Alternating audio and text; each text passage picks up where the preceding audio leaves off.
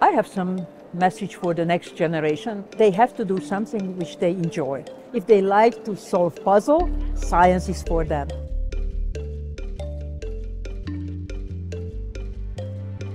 I started to work with RNA in Hungary in the 1970s, 80s, and then thinking about that more likely somebody has a disease which is not genetic, you just temporarily have to have a certain protein, and then you just can deliver the mRNA and that produce it. So it was like imagination, just I was not sure about that it will work.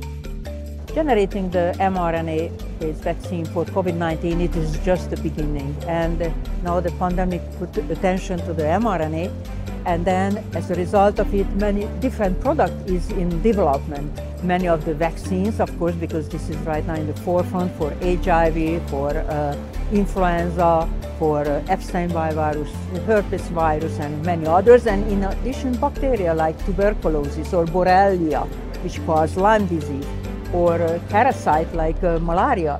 Also, it is for cancer vaccines is used, and many rare diseases. I hope that one day everybody will have their genome and they know, okay, which kind of virus is that, and they can look at, oh, my immune system is not good for that. But then they will run to get the vaccine, and that's actually unbelievable. No limit what usage the messenger RNA holds for the future therapeutics.